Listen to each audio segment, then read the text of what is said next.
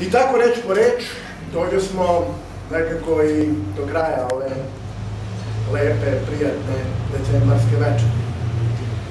Još jednom bi se zahvalio svima koji ste došli. Oni koji nisu, doći će drugi put, a ovaj put neka bude kriv. Također, posebno bi se zahvalio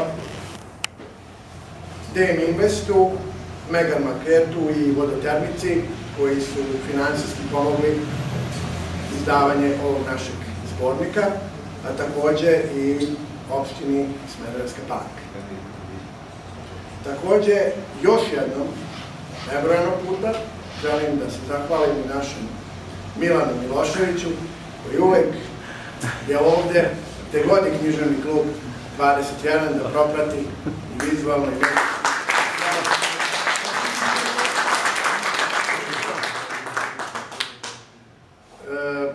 Takođe, između ostalih, zahvaljujemo se i našem izdavaču, Narodnoj biblioteci u Smederevskoj Palanci i kompletnom izdavačkom timu koji je radio na izradi ovog našeg zbornika, Mišku Jeliću, koji je mnogo lepo odradio ove naše korice, na koje smo ponosni i da god smo do sada već bili, uvek su svi imali reči hvale i naravno našem izdavaču, odnosno štamparu, Starprintu i Zajnu iz Smederevske Palanke.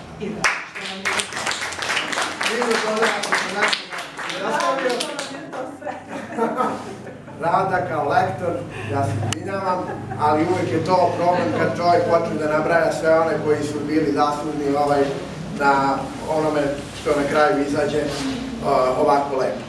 Još jednom puno vam hvala i dođite nam opet na već neko sledeće druženje. Svako dobro.